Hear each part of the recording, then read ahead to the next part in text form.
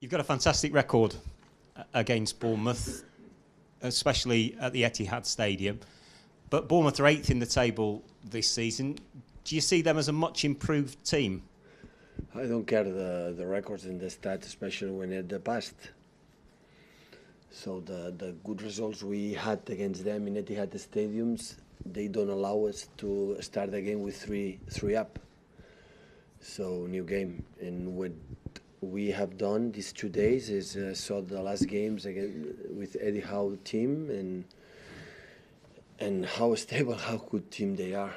So a lot of years playing together with the same manager. Every year they buy what they need, and even the results with the big teams, they didn't get results. They deserve to take results. So they are so fast in front with Wilson, with King, with Fraser, with Stanislas. So and Brooks helps a lot in make an extra pass in the middle.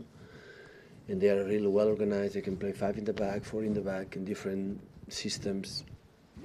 It will be a tough game tomorrow.